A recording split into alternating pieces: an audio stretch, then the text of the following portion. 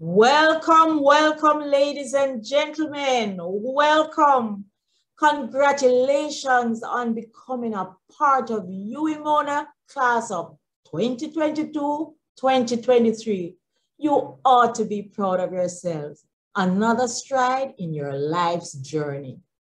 This afternoon, we aim to engage you in the process of course registration and also to sensitize you of some key areas that will help to guide you administratively through your student life. The topics for discussion today will be spoken of in more detail during the academic advising and orientation session. So ladies and gentlemen, please make every effort to be at the official academic advising and orientation sessions in August. I am Sandra March, moderator for this evening session. The team that you'll be hearing from are Executive Director of Mona School of Business and Management, Dr. David McBean, Maxine Letman Hall, Aisha Matthews, Angelique Curtis John, Sabrina Adams, and Carol Wedderburn White. So ladies and gentlemen, in honor of our reggae girls, let us kickstart our activities with a hearty welcome from Centerfield, Dr. David McBean. Dr. McBean, over to you. Thank you very much, Sandra, for that stern welcome. And I'd like to extend my own warm welcome to our students. And you will be a special cohort because you're the first group that will be coming back face-to-face after the COVID pandemic. And so I want to say special congratulations for having made it through and for starting your UWI journey. So welcome to MSBM and welcome to UWI. And you have made it to a top 1.5% university as ranked worldwide. So you're in one of the top 600 universities globally. So you are special and you've come to a world-class campus. Now, most of you will be coming straight from high school where you're monitored and managed, and you're coming to university where the emphasis will be on self-management. So you're now fully grown up, and we know it will be a transition for a lot of you. And what we're doing here today is to make it easier. Now, UWI is run on a number of systems and platforms, and that's how we'll communicate with you. So it may not mean much now, but just remember, virtually anything you want to do with a course or a program, whether you want changes, you want overrides, you want to get into another course, another program, you have to go through what we call SAS, the Student Administration System. Your course and your coursework is done through another system called OUR-VLE, and you'll hear more about that, and of course our email system. And most importantly, you have to follow the guidelines in your handbook. And it's very important because if you send me a lot of emails or you send Ms. Marsh or any of the other academics or coordinators, you still have to go back and enter it on SAS. So it's very important that you're familiar with these systems. And I'd like to thank the Student Enrichment Committee in particular for this initiative where we're giving you a head start so that by the time you come around to official registration, you would have mastered this. And that will make your UWI journey so much easier. So again, MSBM, we're all about high standards. We have some of the top graduates or managers globally and regionally. So for example, in Jamaica, Don Webby, who heads up Grace Kennedy, is an MSBM graduate. Audrey Tugwell Henry, who heads up Scotiabank, she's also an MSBM graduate, and there are several more. So our job is to ensure that when you leave MSBM, you will likewise be a part of our high-performing graduates. So I'm very confident you'll do well. Once again, congratulations for doing this journey. We are back face to face this year, so that will give you the full UWI experience. So please enjoy UWI, not just the academics, but the many social activities, clubs, sporting events that would have been missing for a lot of other students. So have fun while you work hard, and welcome once again. Dr. McBean, thank you for that hearty welcome, which I'm sure will resonate with our students during and after their journey at MSBM UWI, the first cohort after the pandemic, after the online programs. Continuing the game, our players will take you through the UWI student portal. However, there are three main rules of this game. Rule 1, your question and answers will be taken after all presentations, except for the presentation by Aisha Matthews. Rule number 2, questions on registration will be taken after the presentation. Rule number 3, you may post your questions in the chat while the presentations are going on, and they too will be addressed. I will now hand you over to player Maxine Letman Hall.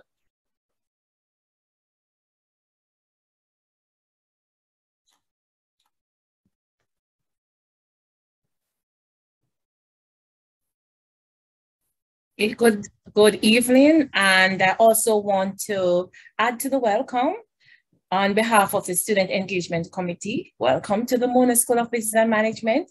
The Student Engagement Committee has a mandate to help you as a student to have initiatives, to help you as you try to be successful, as Dr. McBean said. And so we're here for you. For the school year, we'll be having a lot of seminars, example seminars on time management, study skills, etc. We'll be having also social events. You'll see all these events on our social media in your email, and we're encouraging you to support us because we are here to support you as you continue your journey. So welcome to the Mona School of Business and Management. And my task today is to introduce you to our UWI student portal. And as Dr. McBean said, these things, the portals, all the different links that we have at the University of the West Indies is to help you to manage yourself in this self-managed environment that we have.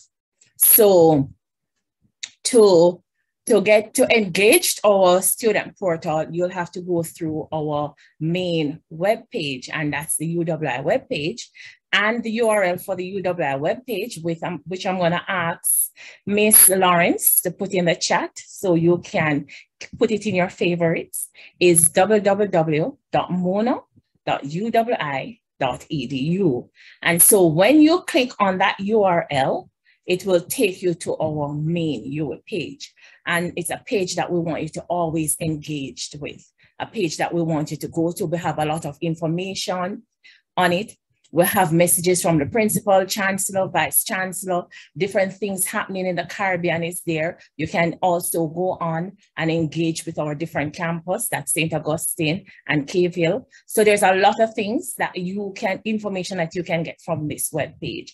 So while you're on break now, on holiday, you can go through, browse, see stuff that we're having, different events that are happening, and you can participate. So today we'll be looking on our online system. So you'll see that at the top of our UWI page, and that's the system that you will engage with most of the time while you are on campus. So when you click on the online systems, we have two portals. We have the students portal and the staff portal. And the student portal is the one that you will use. So the student portal have a number of page links and direct links. So you will have the student administration system, and that system, SAS, you'll use a lot while you're on campus. So I'll introduce you to that page. Also, RVLE, which is our course management system that you'll also use. We have the bursary online system that will link you to the bursary, and you're supposed to get to know that system. Or online tuition payment, you don't have to go to bank, your parents, or you can pay online from that system. We have our online transcript requests. So if you leave here when you graduate, this is where you'll come back to request your transcript. And we have online application system. Then we have two important links that you will need to know, but the library will come and engage you during orientation and after orientation on the library virtual reference service and also UWI. We have our facilities management unit for persons who will live on campus. So you will engage with that if you're a person who will be living on campus. And then our student e-time sheet system for students who work on campus. But as I said today, we will be looking at just two, the top two, student admin system and an RVLE. So when you click on our student administration system, which is SAS, it will take you to this page. When you come to this page, you'll see enter secure area. That's where you will enter to do all the things that you have to do. There are also on this page, you also have a link to our online payment, to admissions, which you had used to get admissions to the campus, and then some other information. And most importantly, if you forget how to register, there are videos on how to add course, drop course, and request override. So if you forget, we also have information to help you, because we are here to make your journey as smooth as possible. So when you click on enter secure area, when you got your letters, you got a student ID. Please remember that. Please know that. That's your ID that you will use while you're on campus, and if you return as a postgrad student, as long as you're a part of the University of the West Indies, MONA, that's the ID you'll use. So once you click on enter secure area, it will ask you to enter your username, which is your ID number. So you enter that ID number, and at the beginning, until you change that password, the password will be your date of birth in the format 4 digits, year, 2 month, and 2 day. So you just enter that, and then you can change that password. But at the beginning, that's the password you'll use. If you need help, if there is any information that you need, if you're having difficulties, just call MITS. The information is there on the page, how you get in touch with MITS. And they're also a live support online, an efficient support for you. So you can go on and you can contact MITS once you have issues logging in. So ID number, password. So after you have entered the secure area, there are 2 portals on it. So there are 2 page links, and that's the personal information and student services. For personal information, it gives you your address that you used when you applied to the program, phone number, email address. So that's information that you provided us with. So your personal information is there. It also is on the personal information, you will get your UWI email address, which I'll go through shortly. And also if you have a motor vehicle, and you want a motor vehicle sticker to enter through the main gate, that's the gate at the top when you enter university, then you can apply for the sticker there. And there's the next link is the student services, and that will speak about applying, admissions, registration, and all your academic records will be under that. So we're now going to look at personal information page. So under that link, we have view address, phone number, so you can view what is there. And if you have changed your information or if there's something incorrect there, that's where your mail will come or anything that we're going to send you. Then you can update it. There's an update address portion. And there's an email address portion. You can update your email. If you had an email, you don't like that email that you have, or you have an email that you want to use that you're using now, then you can go in and update your email. And as I said before, you can apply for vehicle sticker. Here's where you'll vote in the Gilead elections at the end of your first year if you want to vote.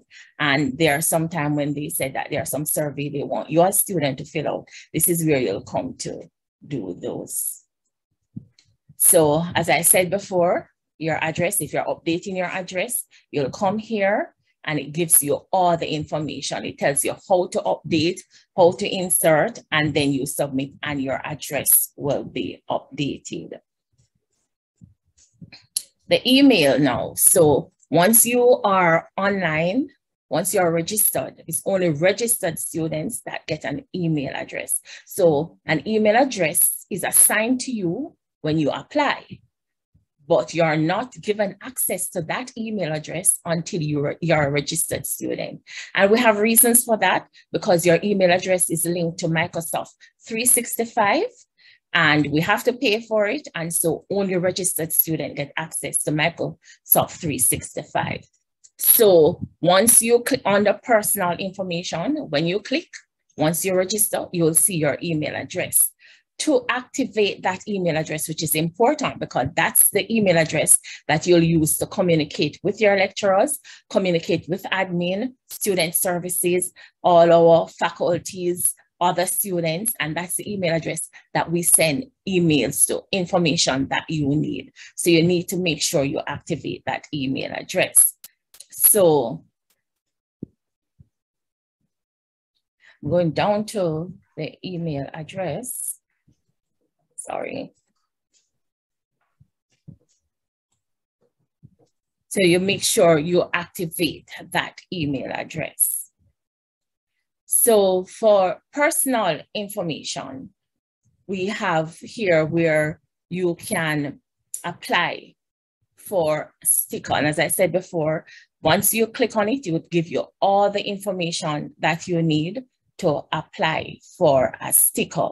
So the next thing that we have is student services. And when you click on student services, then you will see registration, student records, and also, as I said before, you'll see where you can pay. So everywhere you go, it prompts you to pay. You will have an automated student request system where you can request leave of absence, you can request withdrawal, so you can request things right there. You can apply for a transfer to another faculty. There are other things here that is not pertaining to undergrad students. Example, graduate studies, thesis tracker, that's for graduate students. Then we have our Office of Student Finance, assistant application. So if you need help, you can come here and you can apply. They will assess and then they will contact you. We have a matriculation service every year for new students. And so when you come here, you can accept that invitation to the matriculation service. The others, that's book graduation is for graduate students. The other one is for also our master's students. But the next important link is where you have make an application to get your ID card. So all students on campus must have an ID. And so you'll make an appointment here, to get your ID. And then we have the one at the bottom. So where you see select preferred examination site for face-to-face exam, that's when we used to have online exams and face-to-face exams. And the bottom one is where you'll get your schedule for your exams. So all your courses that you register for, you will get a schedule for when you have your examinations. So under the student records section, we have, and before I move to student records, Miss Matthews will speak on registration. That's why I'm not going through registration. Miss Matthews is here, and after this presentation, she'll speak on registration. And at the end, we will have a student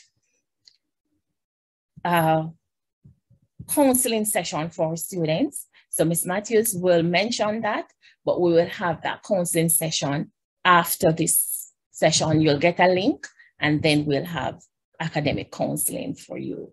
So on the student records, we have view holds, your account summary.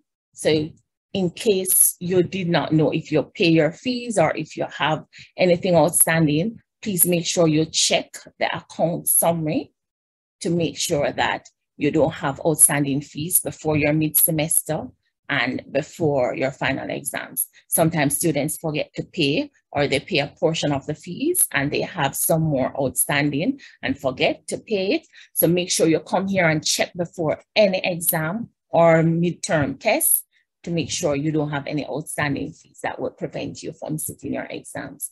You can get your midterm grades from on the student records also, and you can check your grades after exams. So that's your unofficial academic transcript. So after your first term exam or your end of year exam, you can check to make sure.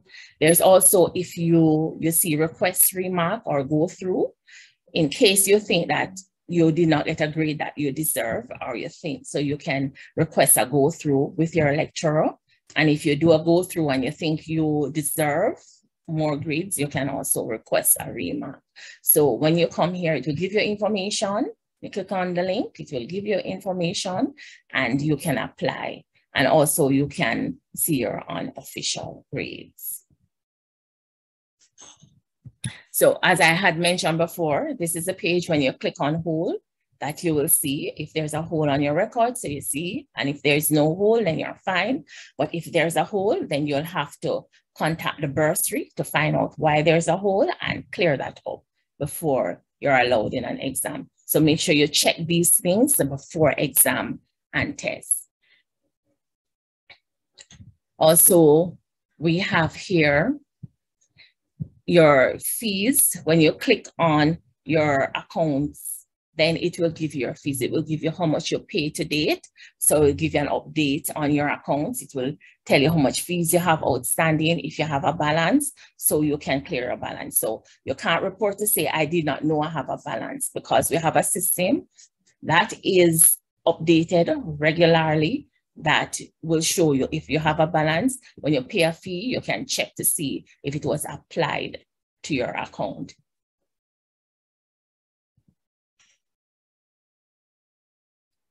And then I had spoken to you about the automated student request system, where you can go and request leave of absence, request withdrawal. So when you click on that page, you will see, you will get this link that says create your request only after updating your personal information. As I said before, if you change address, then you will click on select your request type. When you click on select your request type, it will take you to this page. It will give you that drop down and you can choose. Either you want leave of absence or your late leave of absence if you want to leave at the end, close to the end of the semester, or if you were asked to withdraw and you want to request a waiver, and if you want to withdraw from the program. Because if you want to leave the program and come back after, then you need to do these official documents so that we keep a record. So when you're coming back, it is smooth for you to come back. And as I was saying, for persons who need assistance, so if you need assistance to purchase books, or you need grants, or you need assistance to purchase meals, then you can apply through the system. You know, they will assess it and then they will contact you. And that's it for SAS. So we have a lot, you'll get an email from campus that speaks about the English language proficiency test that students who did not meet the requirement will have to do. The email is out now, so please check. The email will be like this. So please check to make sure that you get the email. If you didn't get the email, I'm gonna ask Mr. Lawrence to put the website in the link, and you will go online and you will now apply to do the test. It is necessary for you to do the test because some of your first year courses will need the results from the test. So please check to make sure.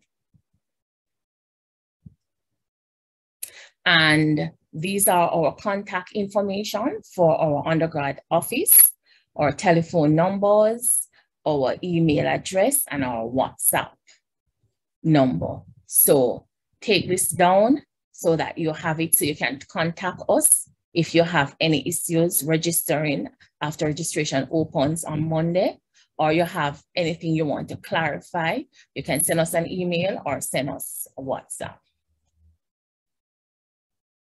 And also our social media information for Mona School of Business. So it's department specific. So please join us, Instagram, Twitter, Facebook. Just join us. Any events that we're having is posted there. You can join us on events on Facebook. You'll see what is happening. And I know all our new students are love social media. So if you want information or want to know what is happening at Mona School of Business, please join our different handles. So thank you. And I now pass back on to Mrs. March. Thank you, Mrs. Letman Hall, for that very informative delivery on SAS. Ladies and gentlemen, you have heard all about the wonderful tools. But guess what? If you have not accepted your offer online, you have no access to SAS. Remember to confirm your acceptance, please, or else you are going to be very frustrated trying to get on the system. We're going to now play Aisha Matthews will guide you through the registration process. Please remember rule number 2, questions will be taken afterwards. Hand you over, Aisha.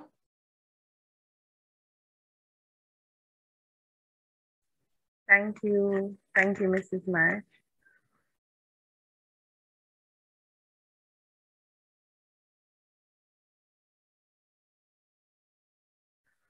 Okay, so welcome to the UWI Mona. My name is Aisha Matthews. I am a member of the Registry Information Systems Unit, and I work very well with MSBM, so I'm very happy to be here to make this presentation to you.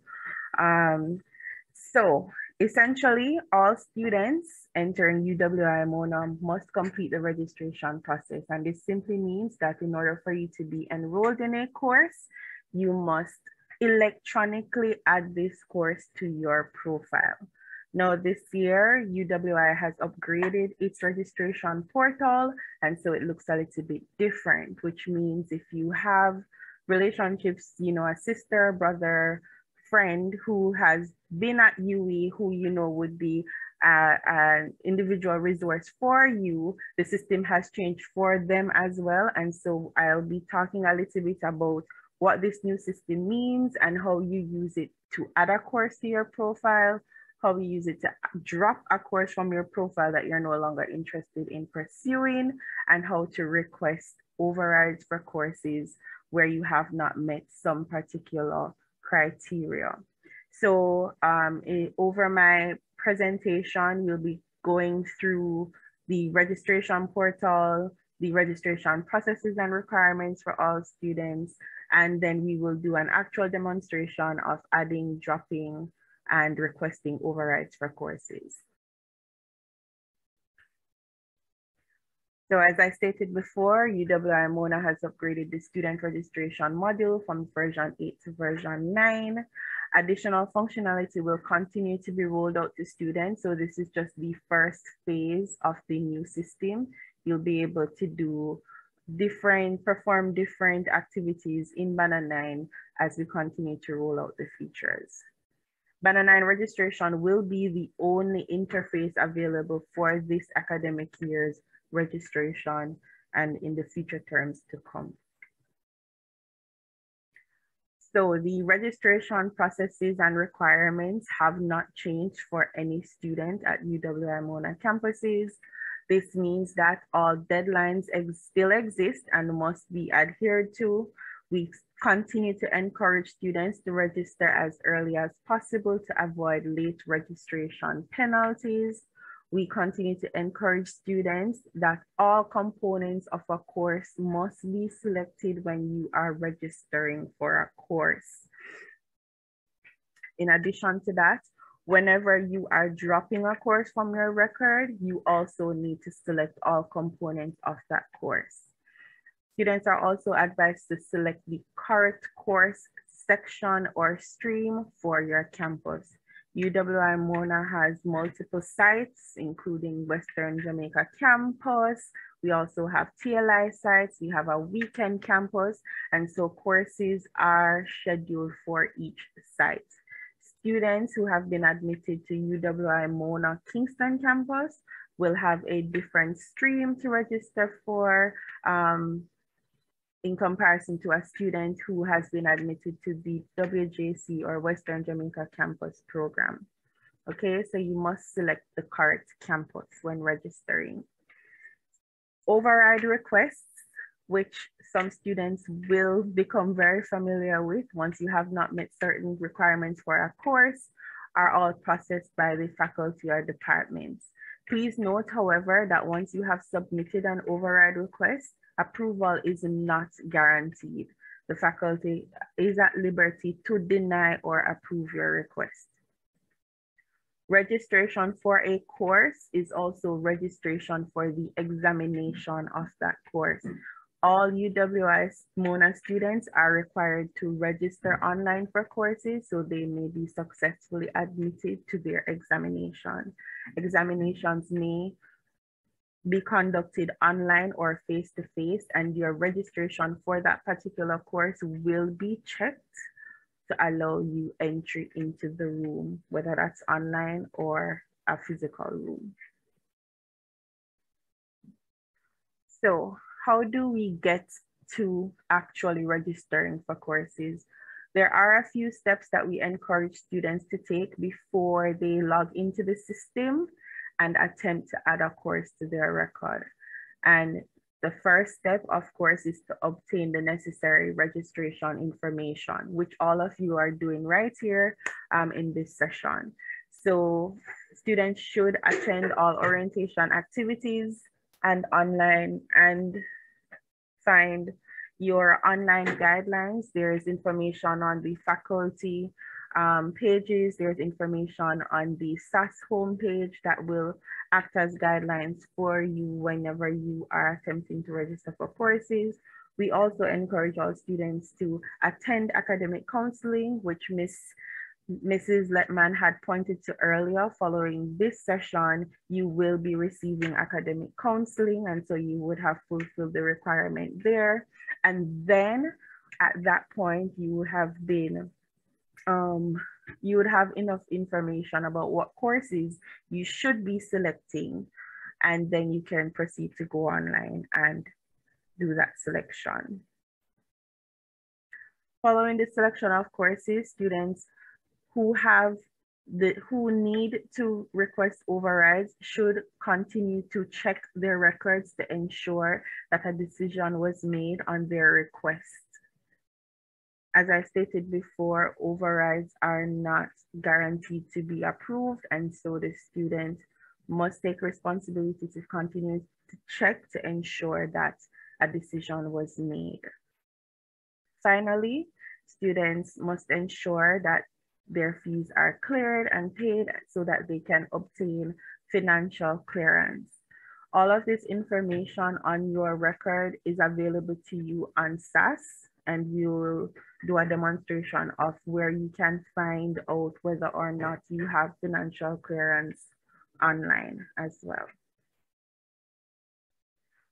So what's available in Banner 9? Well, once you log into the system, you'll be taken to a landing page with 4 links.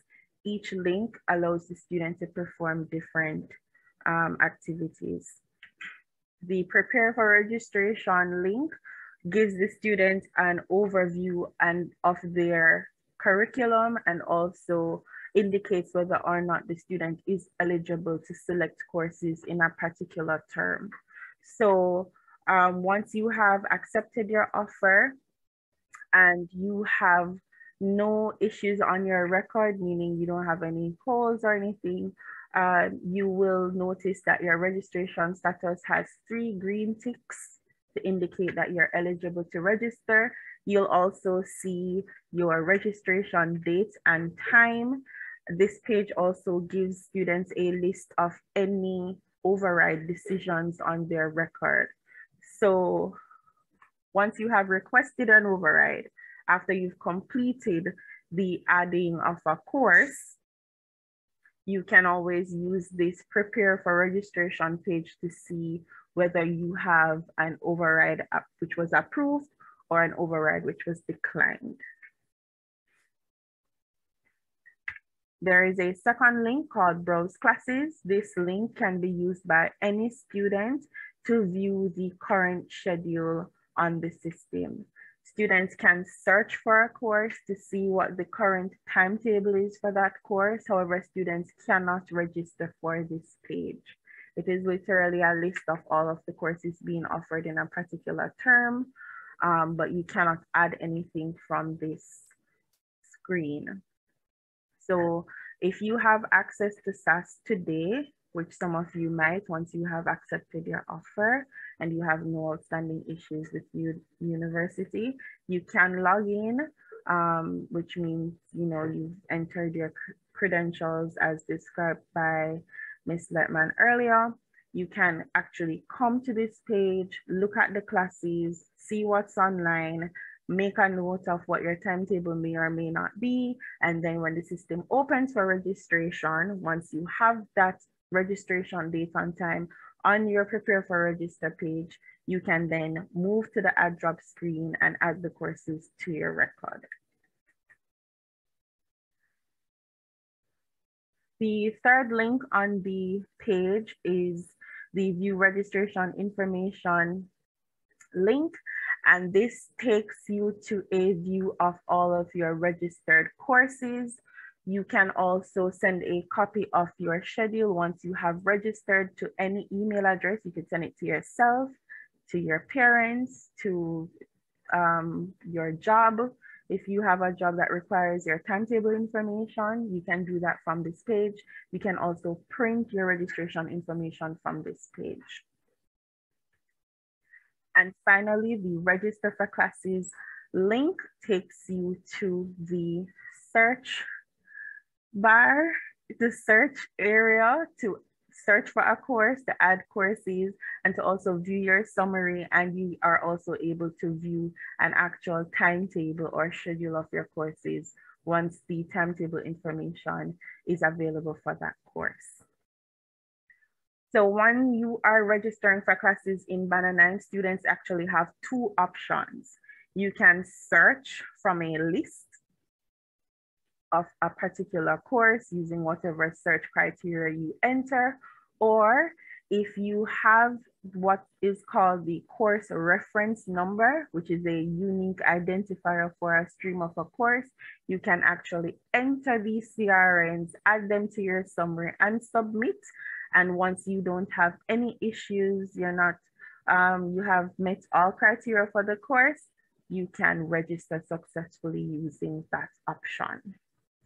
The last tab on this page is a schedule and option tab, which just allows you to once again view your registered courses. It gives you a list, gives you a breakdown of all of the course information, so you can see daytime, instructor room, any information about the class that you would want to review.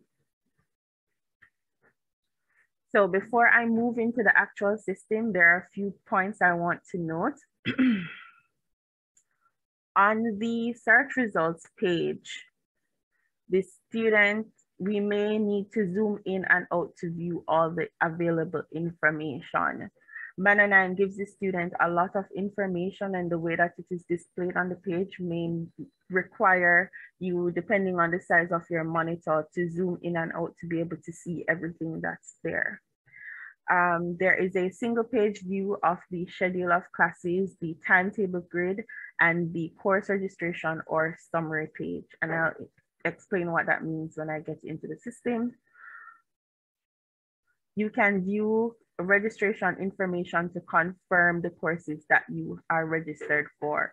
So your schedule and options tab and the view registration link will give you a list of all registered courses. So once you've successfully registered, that information will be available to you in those two places. You also have the ability to send a copy of your schedule to any email address, as I indicated before. You can also register for your courses on your mobile devices. Current versions of the following browsers are supported for Banner 9, and these are Google Chrome, Mozilla Firefox, Apple Safari for Apple products, Microsoft Edge. If you are currently using Internet Explorer, I'm going to ask you to please download a browser that is supported, because you may run into some issues if you're using a different browser. So I'm going to stop share, and then I'm going to open the registration link so you can see what it looks like to register for that course. So once a student navigates to the student administration system homepage, just as Mrs. Letman did earlier, you navigate to the Enter Secure area to log into the registration portal. I also want to point out that if at any time you have any additional questions, or you just need a run through, there are registration videos on this homepage that gives an actual video tutorial of how to add a course, how to drop a course, and how to request an override. This information is always there. So you could always come back to this page, listen to these videos, and proceed to add your courses to your record. So once you select the Enter Secure Area link, it takes you to a login page. You will enter your student ID number and your student password. And then you will navigate to the Student Services option. Once you're in the Student Services menu, let me just zoom in a little bit. I want you to be able to see what's happening. Once you are in the Student Services menu, the registration link is the first link on this page. Once you enter the registration menu, which is where you have to perform all of your registration activities, the first link is the Banner 9 registration at drop link. Right below this link are quick guides, which are PDF documents, which again just explain how to add courses and how to request overrides, and give you a guide into Banner 9 registration. So there are multiple places to get this information online, okay? So to add a course, you click on the Banner 9 registration link, and I want to point out to students here that it opens a second tab in your browser. You are able to navigate between both tabs in order to perform different functions. Banner will stay open in its own tab. So, as stated before, the Prepare for Registration link will indicate to me whether or not I'm eligible to register in a specified semester. So I'm looking forward to coming to school September 5th. So I select 2022 semester 1 because you must register per semester. You don't register for the year. You select continue, and it takes you to the registration status page. As indicated before, you can see your registration status here. I can see that I'm permitted to register. There are no issues with my academic status. There are no holes on my record. And I have what's called a time ticket, which simply tells me the time I'm able to add a course to my record. So once the system is open for normal registration, which does open next week, Monday, July 25th at 10 a.m., that time, that start and end time will be reflected on the registration status page for all students. On this page, I can also see a brief overview of my curriculum. It tells me that I'm an undergraduate student at the Mona campus in the Faculty of Social Sciences, in the Social Sciences program. My degree is a BSc and my major is accounting. It also indicates that I am a Mona School of Business and Management student and that I was admitted this upcoming academic year. So with all of that, there is some additional information on this page regarding your override request. So if you have ever requested an override and a decision was made on that request, all of that information will be displayed here. I want to point out to students again that seeing this message is not an immediate, yes, I have been approved, because right here you will see where this specific override request for this particular course was declined, right? So what's important is actually the end of this message, which indicates whether or not the override was approved or declined. Now, to get back to registration, the view registration information, again, once you've registered for courses, this page will have that information here. And from this page, you can email your schedule to yourself or to anyone that you want to. Right here, you just click on this box and enter the information, and that's it. You can expand or collapse these pages by using the arrow buttons. So if there was information populating this table, you could expand it to see it. If I wanted to see this page, you could expand it as well. Again, the browse classes is a replica of the register for classes link, with the exception that you cannot add a course to your record from browse classes. So currently, any student with access to SAS would be able to enter search criteria. So I'm an accounting student, I could select an accounting course. I search by the subject area of the course. All courses have 8-digit course codes with the exception of law courses, which are 7 digits because the subject area is LAW. So once you have gotten your academic counseling and you know your list of courses, you would also know your course codes. So you can search by your course codes here. So if I want to search for ACCT 1005, for example, I indicate this information here. If I don't want to put the course code, I don't have to. I just need to indicate the subject area. I can also search by campus. So if I were a weekend school student or I were a Western Jamaica campus student, I could limit my results to only courses scheduled for that particular campus here. But I'm not, I'm a Mona student, so I'll use the Mona campus designation here and I select search. If you want to add additional filters to your search, you can use the advanced search option, which opens up a long list of other filters that you could put on the page. And select search. So once you have entered search criteria for any course or all courses, that information will be displayed in a list. When you go across the list, you get details for that particular stream of the course. So on the page right now is ACCT 1005, Financial Accounting.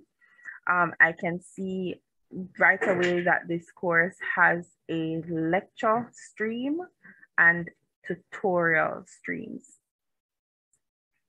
And what this means is that this specific course has multiple schedule types.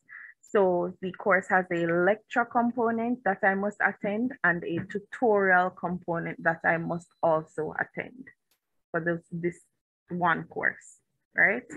And these may be scheduled on different days at different times. So in order for me to register for this course, as long as I am okay with the information being displayed here, select the campus, my campus is indicated here as Mona. I can see that there are 160 seats for this particular course, for this particular stream.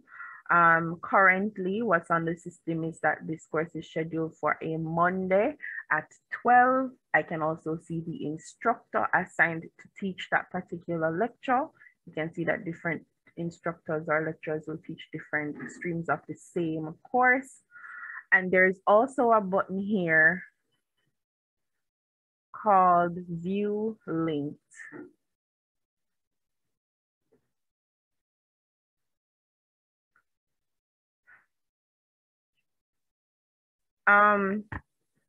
So once you select the View Linked option,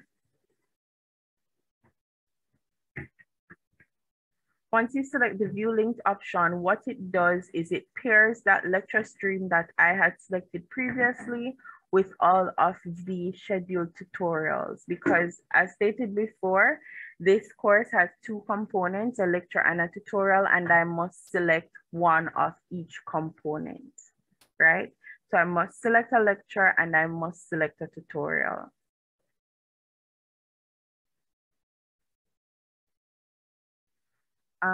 Apologies, I need a quick minute because something is happening on my end that I'm not able to control. So I'm going to ask you to give me 1 second to fix this. I'm so sorry. Hold on.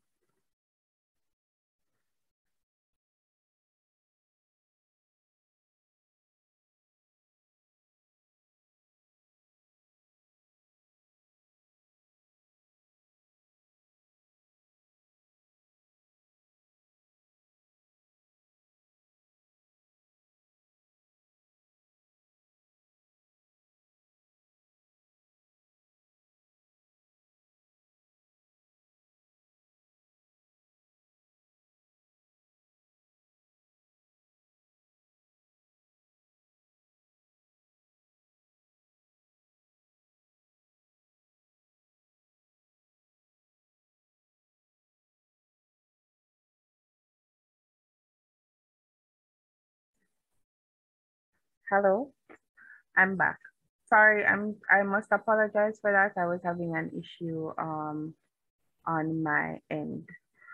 So I was searching for a previous course, but I am going to use another course just because there was an issue with that specific course. So on the screen, I have another course, and this is MGMT 1002 Communication Skills for Managers. This particular course has multiple lectures, but no tutorials, which is the difference between this and the previous course, right? Now, this Register for Classes page has 3 different parts. Essentially, there is the search result area, there is a schedule area, and a summary area. When I'm registering for my classes, once I have selected the approved or any lectures or tutorial stream that I want, and I indicate add, which is located at the end of the row, it updates my summary screen or my summary page with that information. Again, you can expand and collapse all of these pages as you need to. Now, once I've added course to my summary, the status will initially be pending. This course is not registered until the status reflects registered. I can submit a course one at a time, meaning know that I have selected this particular course. Once I hit the submit button, which is located at the bottom right-hand corner, it will change the status of the course to registered. So I have successfully registered for MGMT 1002. Now, as a UE student, sometimes you're more than likely in your first semester, you're doing multiple courses. So I am going to search for another course.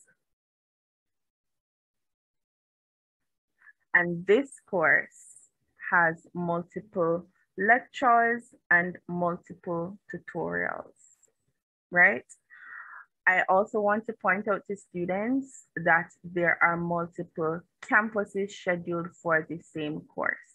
So again, as I indicated before, sometimes you may have to zoom in, zoom out, or expand the columns in order to see all of the information located there. Or if you don't want to do that, you can always click on the title of a course, and this will open a pop-up box that gives you all of the information for that particular stream of the course. So I selected the very first stream, and it tells me the campus, the course information. I also see the day and time and room here. I can also see the instructor. I can see the number of the capacity for this particular stream. If students were registering, I would also see how many students have already selected the course. I can also see if a course has linked sections or other schedule types linked from this box as well. I can also see if a course is restricted in any way, meaning are there any additional requirements that I must fulfill in order to be registered for this particular course. In this case, the restriction is a campus restriction, and it says all students selecting this particular stream must be enrolled in one of the following campuses: Mona, Weekend. And this just means if you're not a Weekend campus student, you will not be able to register for this particular stream.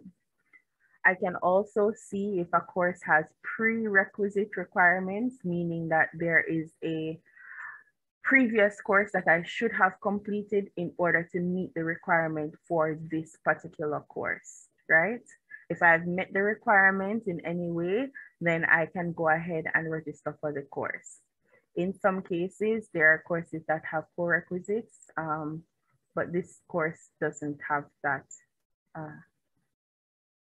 defined. So to register for a course with multiple lectures and multiple tutorials, I simply need to select a stream that, that is scheduled for a day and time that I'm interested in doing this class, since it gives me an option. In this case, I'm going to select the first stream, which occurs on a Friday at 8 a.m. because I'd like my Friday evening. I can also see the instructor, and I see a view linked button. I can see the view linked button next to the add button. And again, what this does is it shows me all of the combinations of the with the scheduled tutorials. So I can go through and see, okay, that class is a Friday at 8 in the morning. I want my tutorial. I don't want it on the Friday at 2. I'm available Tuesday at 3. And so I'm able to build my timetable in this way. So I can select the TO4 and click add all. Once I do that, it places the course in my summary. Places the course in my summary, right? Okay. Now, if I'm adding additional courses and I know the CRNs for those courses, I can go ahead and plug the CRN codes in this box. So the CRN for an additional course is 15487. If there are multiple courses that I'm registering for, I can also do that here. 1, 2, 3. And then I'll select add to summary. Again, it places all of the courses that I'm interested in registering for in my summary bar, and then I can submit all at once. So now I'm at the point where I have entered CRNs for 2 courses, but I didn't select the linked course, meaning these 2 courses have lectures and they have another component, another schedule type, which is a tutorial, because it tells me in the error message that there's a missing link, right? So I could go back to find classes, search for the particular course, which in this case is ACCT 1.95.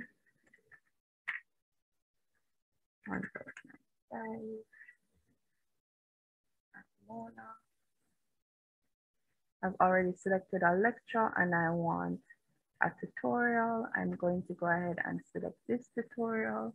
I don't need to use the view linked option because I already have a lecture right here on my summary. So I just select add. It adds the tutorial to my summary, and I can change this to web registered. If I'm no longer interested in doing this particular course, let's say I added in error, right? Then I can leave it at remove so that when I submit, it removes it from my record. So now I have successfully registered for 3 courses in semester 1. If at any time I have selected a course for which I have not met the requirement, I have the ability to request an override. And in my example, I'll be attempting to register for this marketing course. And I've gotten a prerequisite and test score error. A prerequisite and test score error is not a fatal error, meaning I can request an override for it. And in order for me to do so, I can go to the registration menu, the main student registration menu, and I can select the term I'm registering for and use the request for course override link. So students aren't currently able to request overrides within the Banner 9 interface, so you must perform this function in SAS, right? The course is listed there, the same course I had selected in Banner 9. It's in red still.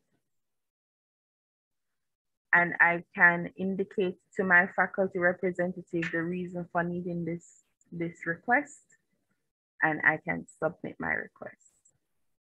Once I have successfully submitted my request, it will be displayed here on the page for me. And I can view my pending override request by using the registration status and financial clearance link. Now, as I indicated previously, all students are required to have financial clearance for each semester. New students will have a financial clearance for semester 1. However, obviously all payment deadlines are still being enforced, so you must ensure that you are up to date with your payments within the boundaries of those deadlines. So there will not be a financial hold for new first-time students in semester 1. So currently it's saying that I have financial clearance for semester 1, and I can see all of my registered courses here, and I can also see my outstanding override request, which is listed in red. Again, I want to reiterate that a request for a prerequisite is not guaranteed approval by the faculty. If it means that I must follow up with the faculty, the student is at liberty to go ahead and do so. Once I have completed all of my registration activities, then I can log out from the Banner 9 homepage. And there is a sign out button right here. Right. Everything looks good, except that I'm still awaiting my override for this particular course. Once I have been granted an override request for it, once I've been approved, then I whenever I enter Banner 9, all of my courses will be in green. And I can use the schedule to also see my timetable. All registered courses have a little green tick in the left right-hand corner of the box. You'll see Principles of Marketing listed here on Wednesday, but you'll notice that there isn't a green tick to indicate that I have successfully registered for this particular course. But all other courses are indicated on my schedule. And there endeth my demonstration. You can sign out from Banner 9, just simply click sign out. Leave the page. It will take you back to the registration menu and you can exit there. I had multiple tabs open, so it's open. Right. So that's a demonstration of how to use the Banner 9 registration portal. I want to point students to the fact that the Registry Information Systems unit is currently conducting workshop sessions with students, both new and returning students. The remaining days are on the screen. Our next session will be on Friday, July 22nd at 10 a.m. This information was shared with the student population, so hopefully you would have received that email. You can make notes of the days and times here from Friday, July 22nd up to July 29th.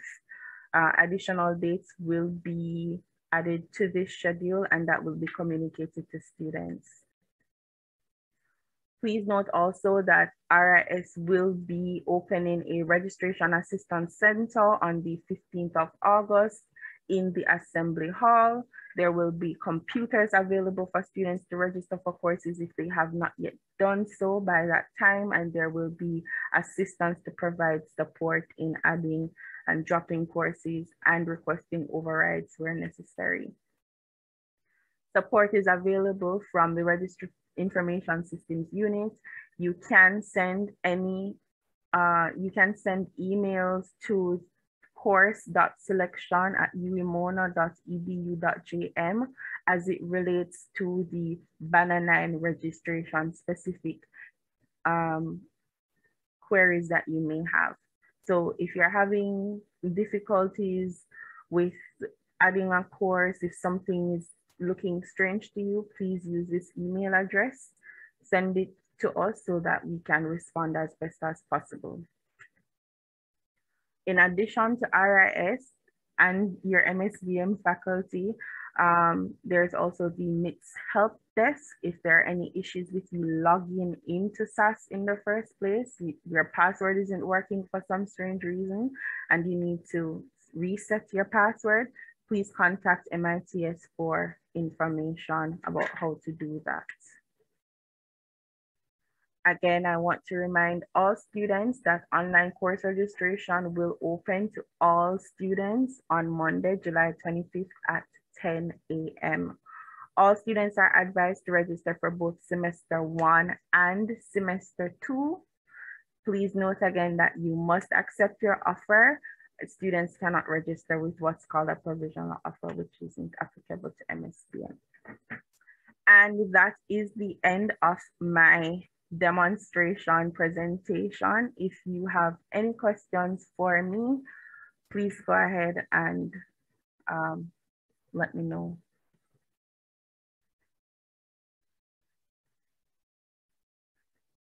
No questions?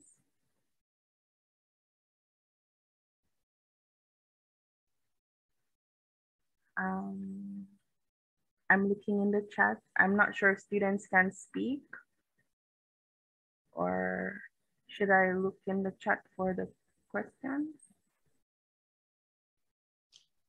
Good evening again, students. This is your opportunity to ask Aisha Matthews any question pertaining to registration. This session is really concentrating on registration. I am aware that some students are interested to find information on maybe boarding, etc. But those information, you can either speak to admission, or you'll get all this information addressed at the orientation. But this evening, we want to make every effort to help you to understand the registration system. So over to you, Aisha, and please raise your hands for any questions that you'd like to be answered.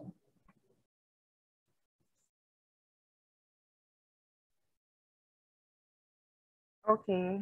Do you register for courses before paying the tuition fee? I'm looking in the chats. I'm not sure. Is someone speaking? No? Okay. So do you register for courses before paying the tuition fee? You, as a new first-time student, you will have access to register for your courses on Monday. However, once the payment deadlines become enforced, then students may need to clear balances, for example, to make changes to semester 2 and so on and so forth. That communication should have been sent to all students from the Office of the Campus Registrar. I know there was an official notice to students that was sent out. But for July 25th, you will have access. Once you've accepted your offer, you won't have any, you won't have a financial hold as a new student. Can I register for 3 courses and 1 free elective for semester 1 as a part-time student? Please note that there is a difference between the credit limit for a full-time student and a part-time student, and that is dependent on your program and faculty. So I'll leave that question to your faculty representatives about what is allowed, how many credits or courses. Could you please explain that to more classes pre? Okay, someone correct me if I'm wrong, but I'm assuming you're asking about the timetable. So the departments will schedule their courses based on however they determine the day and time for a class being offered, and the student is able to view that schedule of classes, that offering of classes, and decide, okay, the course is being offered on a Monday at 10 a.m. This is a required course. I must register for this class on a Monday at 10 a.m. However, some courses will have multiple options, meaning there may be multiple lectures, not repeated lectures, but separate lectures offered at different times, and you are able to decide, not on Monday, I want to do it on the Tuesday instead. So you do have that leeway with some courses. Not all courses are scheduled like that, which is why you have to ensure that you're checking the timetables for each course that you're interested in enrolling in, to make sure that you are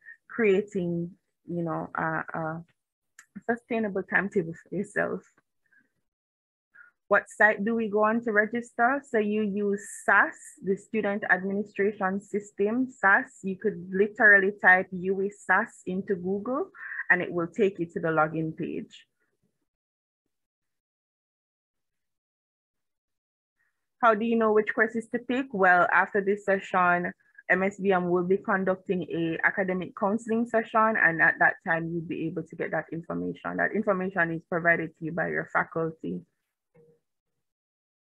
Year, month, day is the format for your SAS password. Yes, that is correct. School is face-to-face now. Will any classes be online? The department and faculties determine how their courses are being offered, but most courses will be face-to-face.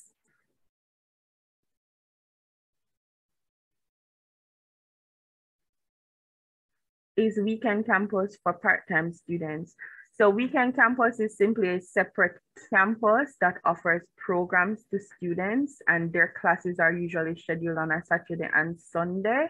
You can have part-time students who are not weekend campus students and you would be able to register for classes at any time that they are available.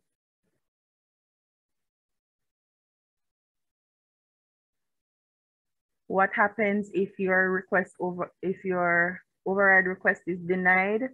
If your override request is denied, it means that the person administrating the course is saying that you have not met some requirements, and you could probably follow up with the particular department, but it means that you are not registered for the course.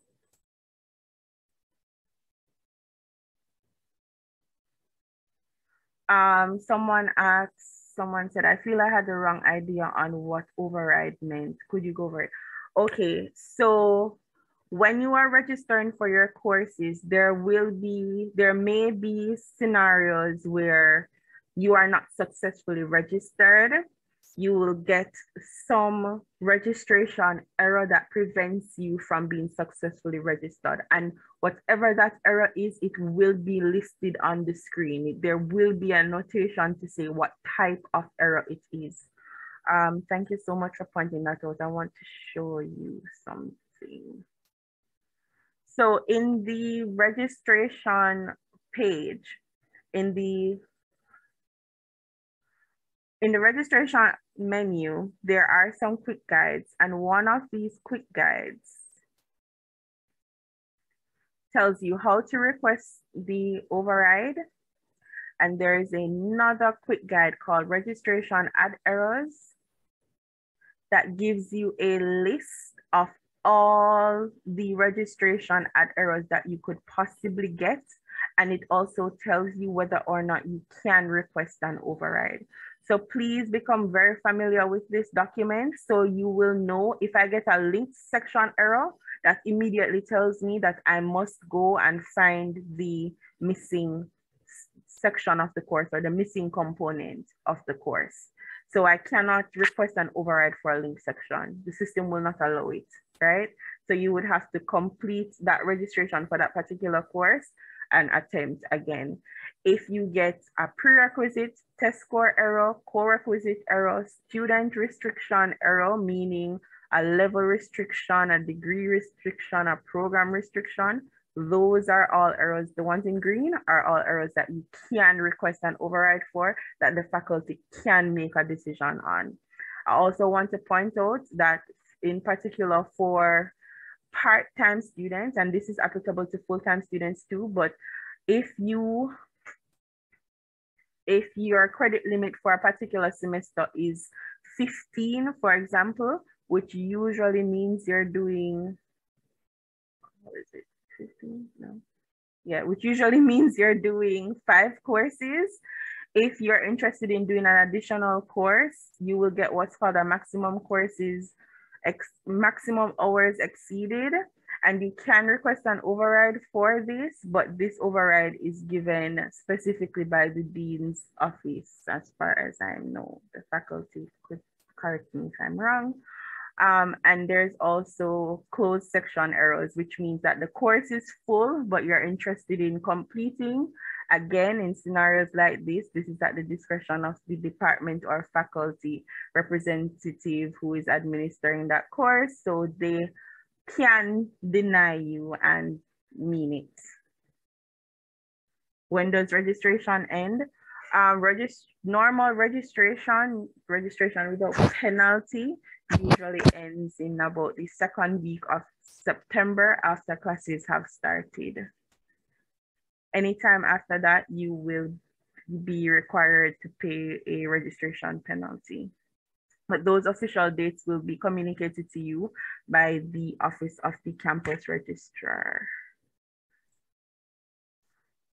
I am going to hand over to Mrs. March now. Please come to our workshops with your question. We'll be able to address some of these registration specific questions there as well, if you need that additional support. Okay, thank you, bye. Thank you so much, Aisha Matthews. I noticed most of the students were not worrying about how to register. So class of 22-23 is now ready for registration. Again, all other questions, we are asking you to hold them until the end of the last presentation. And we are going to have an academic advising, which will guide all the students in the breakaway rooms, which courses you are to register, how many courses you are to register for. So we are now going to go on to our players, Angelique, Curtis John, and Sabrina Adams, who will now take you through the ORVLE platform. This is where all the information for your classes will be uploaded. Angelique and Sabrina, please take the students through. Again, Aisha, thank you so much. That was very informative, and I know that the students got a lot from you. And remember, on the 22nd of the 7th, you have another session with Aisha. Thank you.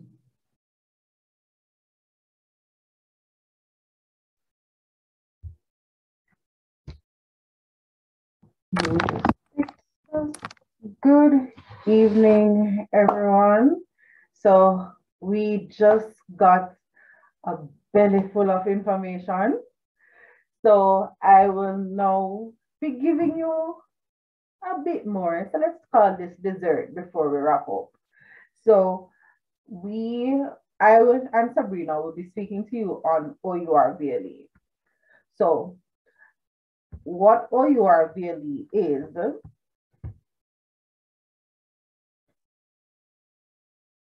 it is pretty much as it's your learning environment, which is what you will eventually come to know it as. So OURVLE stands for or virtual learning environment.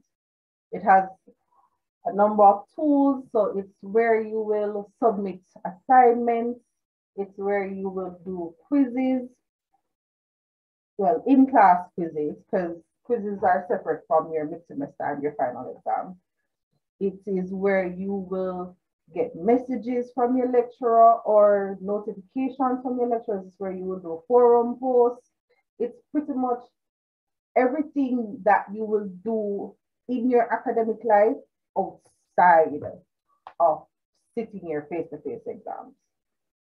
So, how do you access OURVLE? From the main page that Mrs. Letman Hall had introduced you to. Let me just pull it up real quick. Oops, sorry.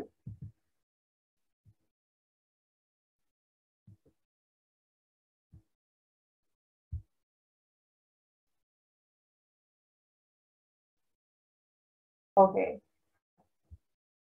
So this is what the land looks like. So once you log on to, once you type in Google OURVLE, you will mono it, and you click on the first link, it will bring you to this page. Here, as you see, it has a lot of information. Can somebody confirm if they're hearing me? Angelique, I think we're not seeing your presentation. Oh. Okay. Oh, okay, my bad. Entire.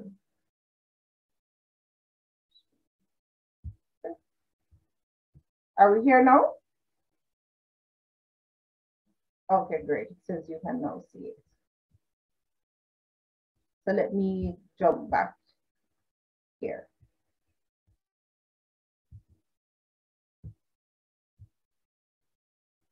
Can you see my page? Yes. Great. Okay. So OURVLE is, as I was saying, your virtual learning environment. It's pretty much where you do everything outside of sitting your actual physical pen and paper final exams and mid-semesters. So I was about to show you the landing page. Why did it say it? I wanted to click the link. Oh. I have to move some stuff around. Okay, so this is the landing page for OUR VLE. So once you type in OUR VLE UWI Mona on Google and click the first link, it brings you to this page. So as you can see, it has boxes with bits of information all over the page, right? So in your top right-hand corner, right here, you will see the latest news. So this is where you will see information regarding if there's something happening with registration, if there's something happening with the system, it will tell you how to access the platform. It will tell you everything you need to know from the registrar or from our end to you.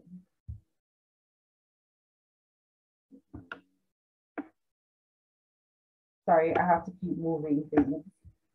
All right, so here it has exam information.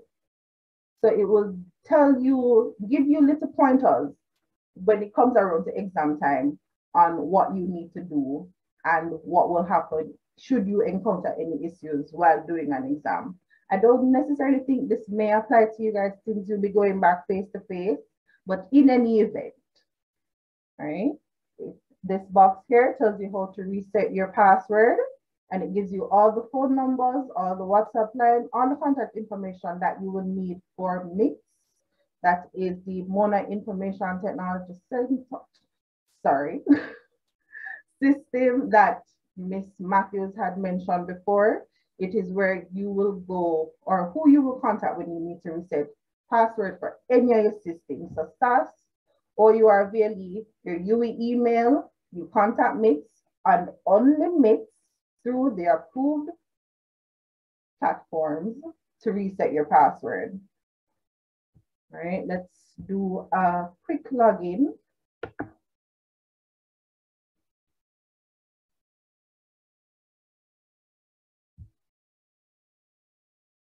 Okay. So once you log in, you'll pretty much see the same bit of information. So it gives you your exam information, it gives you your latest news. And then here where it says My Courses will show you all the courses that you have successfully registered for. So in this area, you will be able to navigate your different,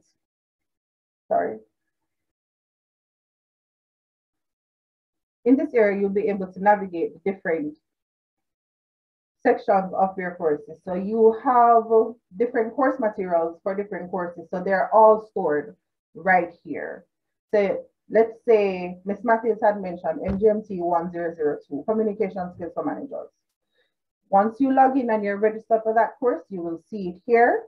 When you click on it, it will bring up all the course content that your lecturer intends you to have over the semester, what they'll be teaching, so PowerPoints, external links, articles, blogs, whatever they need you to have access to, they will put it in this container and you will have access to it.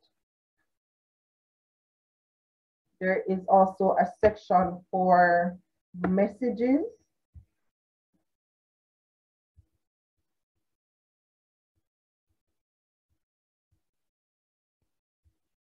Oops. Great. Okay. There's also a section for messages that will pop up once you get a message from, well, it can be a classmate or it can be a lecturer. So you can actually use the platform as a messaging tool. Let's say someone is in your class, you didn't get to make class that day, and you just need a bit of information. You can look to see anyone from your class, you can search for them and you can message them. Even you don't necessarily need their email address.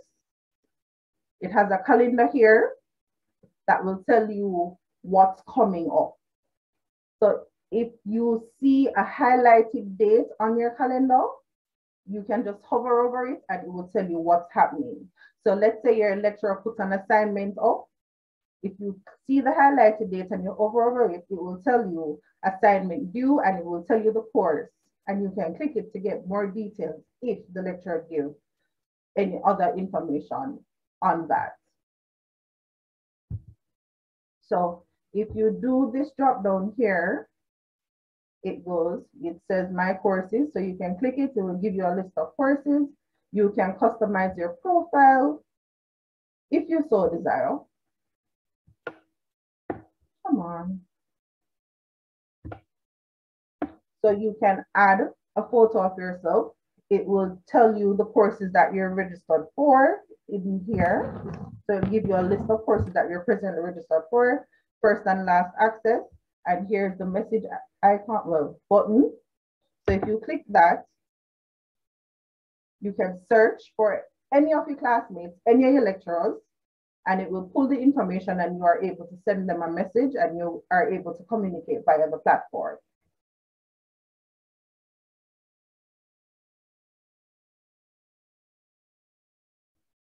All right, that's pretty much, come on.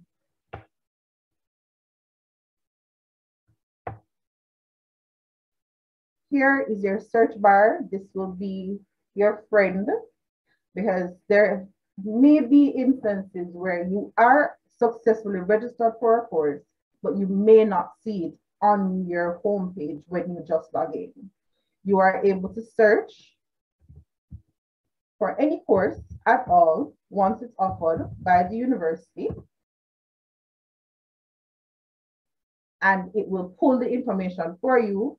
All you simply need to do is look for the semester. So it reads, let me just make sure. So as you see, it has your course code here, and this S1 stands for semester 1, and your upcoming semester would be your upcoming year will be 22-23.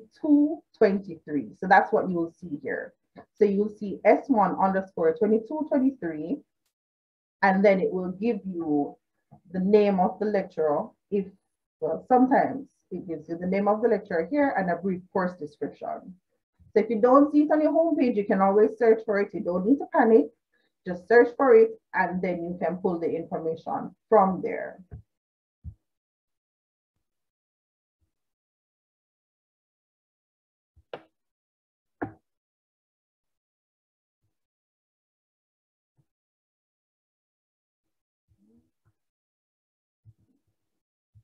All right, so if you're experiencing any issue at all with the platform, let's say that missing course that you're not seeing on your main landing page when you want to see it there, you can always contact OUR Daily Support and see how best they will be able to add that to your main page.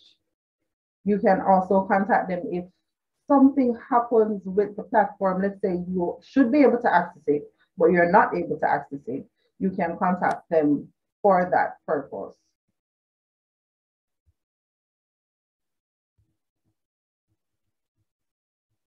Right, so here is a little widget. It gives you quick tips. So it will tell you little things. So little study tips, little words of encouragement, just small things just to help you get by. Right, and then Sabrina, do you have the student access to show them this assignment portion?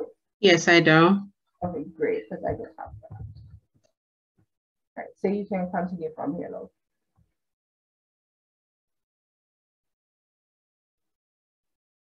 Let me stop. All right, you can share. Thank you. You're welcome.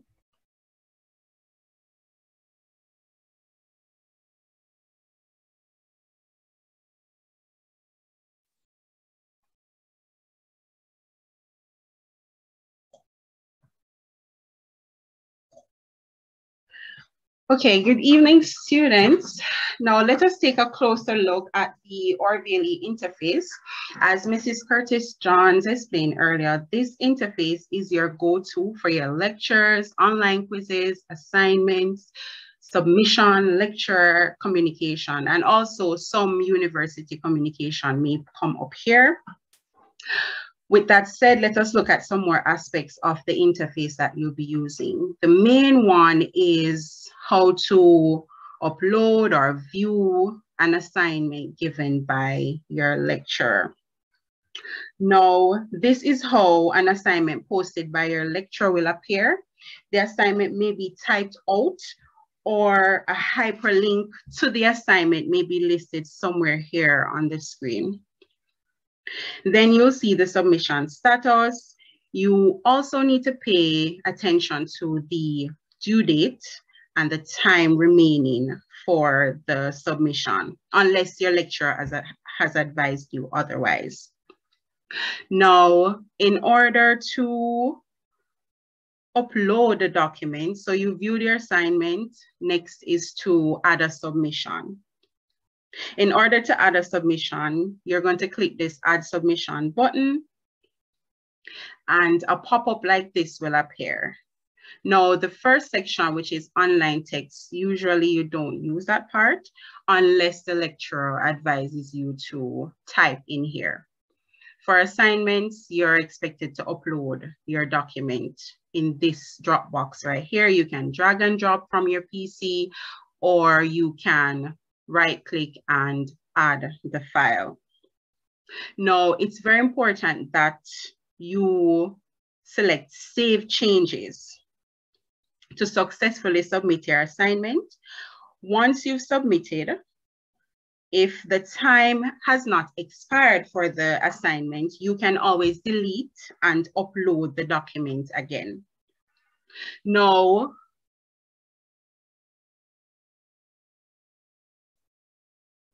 sorry.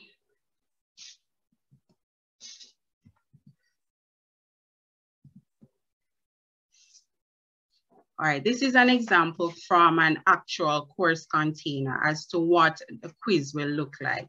So this is the actual course container. A lot of you may sit this course. A lot of you will sit this course from MSBM. This is what the course container looks like. There's an introduction. You can find your course outline and a host of other information regarding to your the specific course that we're mentioning. Now, to find the quiz, here's a practice quiz that was uploaded for the previous students. We would click that link and the screen will appear. Now, I was supposed to go on the assignment.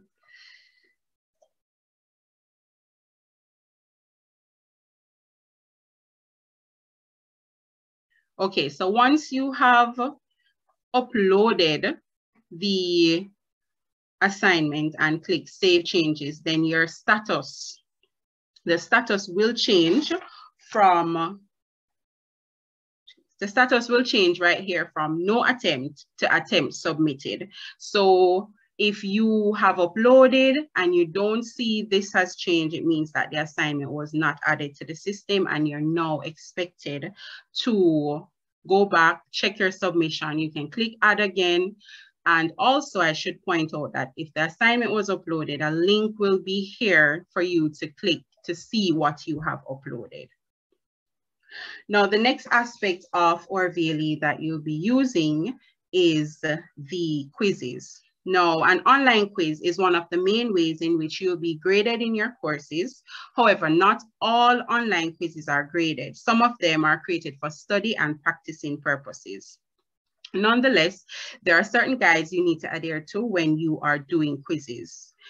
These include, while you have click the button Attempt Quiz Now, you are not allowed to view any other web pages or websites whilst performing the quiz.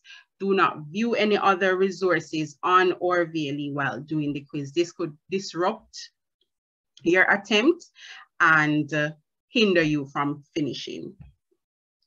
Now, when you've entered the quiz screen here, I'll just share from the main container as I was doing before. Now, you have a set of instructions. You're expected to read all your instructions carefully. Do not wait until the last minute to do the quiz. So the quiz open This quiz was open on February 28th at 6:30. You're expected to start your quiz at 6:30. If the quiz closes at 10 a.m. the next morning, you're not expected to go into the quiz an hour before or exactly 45 minutes before, which is the allotted time for the quiz. That's not wise. It's best for you to go in and give yourself time to complete the quiz. Now,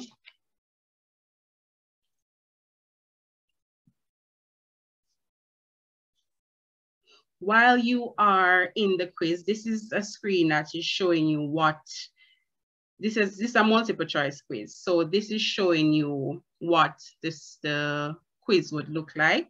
On your left here is a quiz navigation. For online quizzes, the lecturer usually specifies whether or not they are sequencing the questions or they're allowing you to skip back and forth.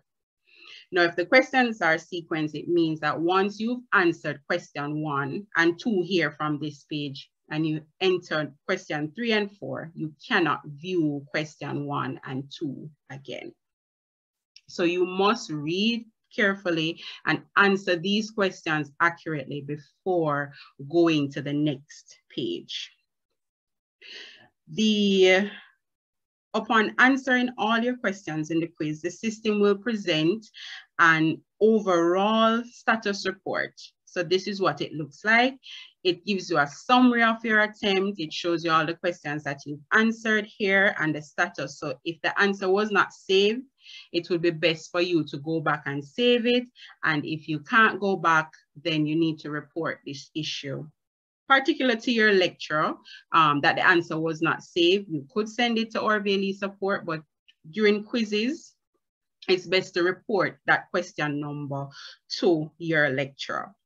Now, once you've reviewed this report, this summary of your attempt here, you can see that you have some time left, or if you have no time left, it's time for you to submit all and finish. Ensure that the quiz is properly submitted and you see the summary page of your attempt before logging off. Now, once you've completed the quiz, you'll see a page similar to this one. It will show you your questions that you've answered, and it will show you the mark that you got for the questions, whether it's correct or incorrect. In some instances, the lecturer may not show you your grade or the answers that you've got, but this information will be available to you after the quiz has been reviewed. Now, for this session, we're showing you the answers. You see the correct answer and the grade that you got and the marks, the time you've taken, everything is here to show you that you have successfully completed your quiz. Failure to adhere to these instructions may result in the system failing to recognize your responses, and hence you will obtain a grade 0. Now, the next aspect of RVLE that I would like us to go through is the forums page. Now, on each course page, there's a forum which allows you to communicate with your peers and lecturer, even though you are not all logged on at the same time. Discussion forums will be used regularly in most of your courses. The forums are the primary tool for having a discussion online, just like social media. You can comment on a post and you go back and view it later. Somebody commented on your comment. It's the same thing that the forum will do here in RVLE. Now, in using the forum, it is very important that you respond frequently to the postings of your lecturer and fellow students. Your post must be of high standard and showing careful thought. You always click on post the forum after you've typed your response. Now, as you see here on the screen, this is an example of a forum that was posted by the lecturer Sporting in Jamaica. And this is the topic that they would like to discuss. Now you click reply, you type a response, and you post the forum. If you're looking and you see someone's comment, you want to add a comment or reply, you can simply reply directly under the student's comment or lecturer's comment. Now, with that said, we'd like to share some tips for using Orvally. Always ensure that your password is valid and working. Ensure that cookies are enabled on your browser. And for optimal use, it is best that you allow pop-ups for the Orvally site. For example, if there is an assignment posted in a PDF format or the course outline in a PDF format, when you click it, Orvally is going to bring a pop-up. If your pop-ups are disabled on your browser, then it means you won't be able to see the document. And then you'll think the system is defective. But really and truly, your browser needs to be updated to allow pop-up windows from Orvally. When doing activities, especially quizzes, ensure that you read all instructions carefully. I can't stress that enough, because this is where you'll end up into major issues trying to resolve them to get your score. And the next thing is you can adjust your email address in your personal profile. Now your lecturer will type memos, as Mrs. Curtis John explained before. Messages will be there from your lecturer. Once a message is posted onto Orvally, they should be automatically routed to the email address in your personal profile. Just ensure that you're either checking the email that is listed there regularly for updates, daily I would recommend, or you can edit that email address and add the one that you prefer, the one that you check regularly, and then you should be up to date with everything. As said before, Orvally support for all your issues, queries during your online quiz, your exams. If there will be an online exam for your course, it will be there. You can contact Orvally support at umona.edu.gm. MITS is our Mona Information Technology Services. They have a Facebook page, WhatsApp, phone number. There's a live chat online that you can reach out to them regarding Orvally issues and also SAS issues, as was pointed out before. Now, I want to thank you all for being so attentive. You're now ready to interact with your peers and your lecturers using the Orvally interface. And welcome again to the University of the West Indies. We do hope that you find Orvally to be educational, rewarding, and enjoyable. Thank you. Thank you, thank you, thank you. Wow, such wonderful tools at your fingertips, ladies and gentlemen. All this sounds like a lot, doesn't it? Please do not let this information make you feel intimidated or overwhelmed. This portal is for you to access at any time. So we encourage you to practice, and enjoy your new tools, just like when you get your new smartphone. So please practice, access the SAS, it's yours, it's your portal. And Angelique and Sabrina, thank you so much, okay? Ladies and gentlemen, it is that moment you have been waiting for, the question and answer sections on any area pertaining to the presentations. Questions in the chat, let me remind you again, which have not yet been responded to, will be brought to the fore, and one of the panelists will respond. Again, rule 4, please raise your hands if you have any question. Please, after this reminder, we will be breaking out into different rooms and we will be guiding you as to how to register for your courses, which courses. Okay, question and answers, please.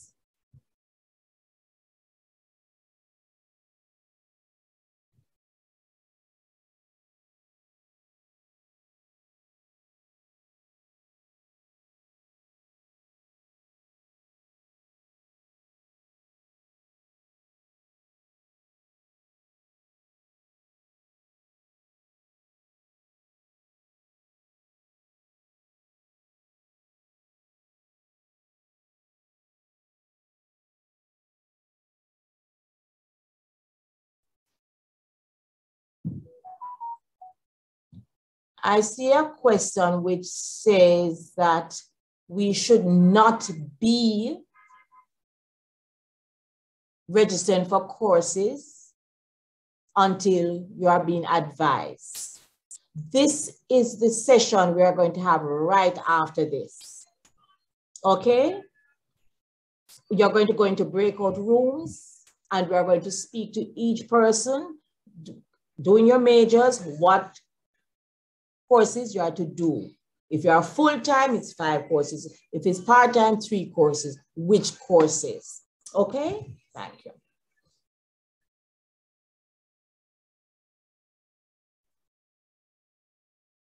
Any questions, please?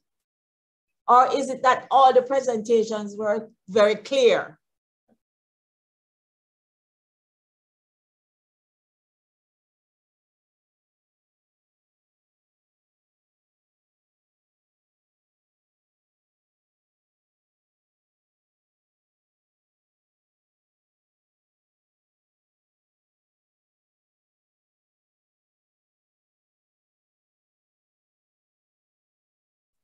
I saw another question which says, okay. There's some questions in the chat for you.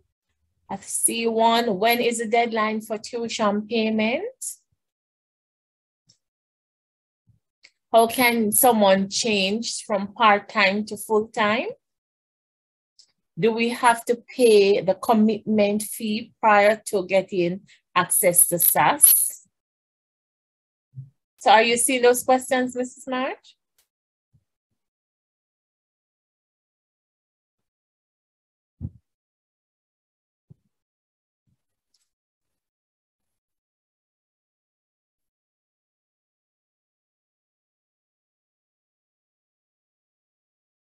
Sorry, I was on mute.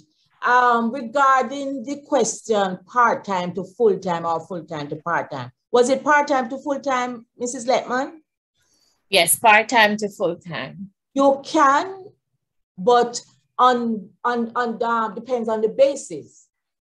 Because if you enter the program as a 5th form student and you're coming to the program, you definitely come on the part-time basis.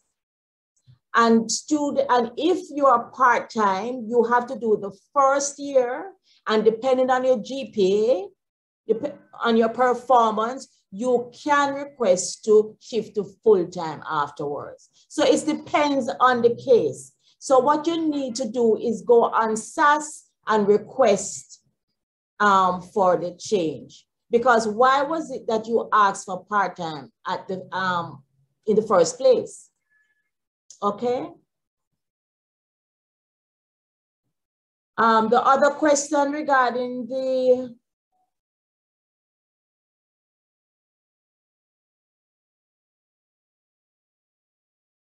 the question regarding the $20,000, what I understand is that all students are expected to pay the $20,000.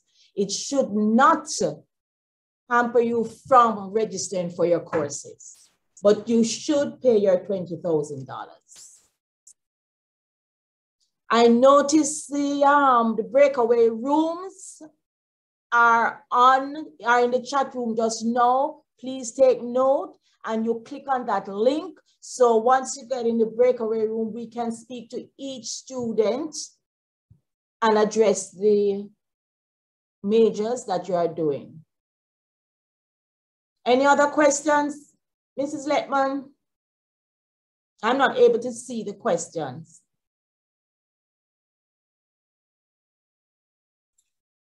There's a question that says, good evening, is this meeting recorded for you to watch again?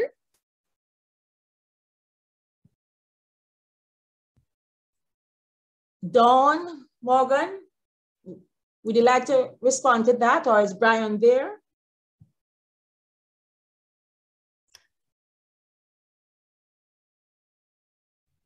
Thank you, Mrs. March. Yes, good evening, everyone. This session is recorded and will be posted on the Mona School of Business and Management's YouTube page.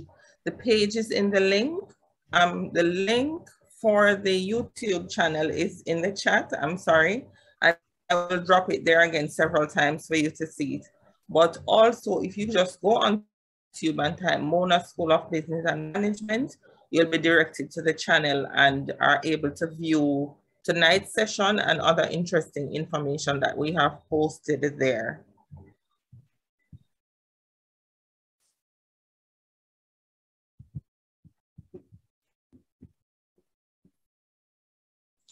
Okay, ladies and gentlemen, I think you are really interested to find out what are the courses you're supposed to be registering for. So this section, as we say, all good things must come to an end. So this section, we are going to end, and we want to thank you so much for participating. Player Carol Wedderburn White will now give the vote of thanks, after which, remember now, after which we are asking you to join specific breakaway rooms. In those areas, you will be advised of the courses you are to register for, semesters 1 and 2. Once again, the Mona School of Business welcomes you all. And you will be with, and we will be with you through this journey. So we're going to hand over to Carol Wedderburn White, who will do the thanks, the vote of thanks. Thank you. Good evening, everyone. It is such a pleasure to see so many new students in this Zoom session. And it actually says to me that you guys mean business, that your education is important, and that you are making every effort to ensure that you have a smooth transition into your classes in September, right? You have gotten a lot of information so far, and I would love if you could use it wisely. Miss Aisha Matthews actually spoke about your being able to browse. You may not be able to register at this point in time, but to be able to browse through for your courses.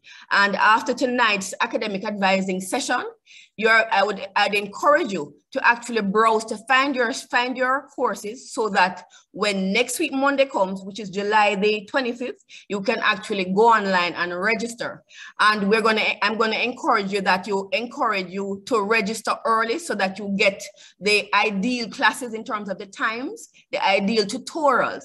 I'm sure nobody wants to do a class at 6 p.m. on a Friday evening. So I'm going to encourage you to register early and register for your ideal slots. No, I message into the chat room, that one person. Okay, I'm going to continue. I'd like to thank members of the Student Enrichment Committee for conceptualizing this pre-orientation session and bringing it to fruition. I'd also like to thank our presenters, Mrs. Maxine Letman Hall, who shared on the student administration system, which is called SAS, as well as how to set up your UWI email. Also, Miss Aisha Matthews from the Registry Information Systems Unit that went through the registration process, and I believe she did an excellent job. Mrs. Angelique Curtis-Johns and Mrs. Sabrina Adams, thank you for sharing on OU or VLE. Not lastly, but thank you, Ms. Sandra March, for so ably leading us through the session. What I want to leave with you guys is that we are here for you. If you have any concerns, if you have any issues, don't hesitate to contact us. We have administrators at the Mona campus and also at the Western Jamaica campus. At the Western Jamaica campus, we have Mrs. Sabrina Adams, Mrs. Sandra March, who is the program officer, and Miss Sharona Brown. At the Mona campus, we have Miss Nordia Lawrence, Mr. Elijah Green, and Mrs. Angelique Curtis-Johns, and these are excellent point persons. So please reach out to us. So again, I feel good to see the numbers. We actually had over 300 students at one point. So I feel good that you have actually joined the session, and we do hope that you enjoy the rest of the evening. And please remember to jump into the sessions, the specific sessions based on your subject area or your area of interest. So have a good evening.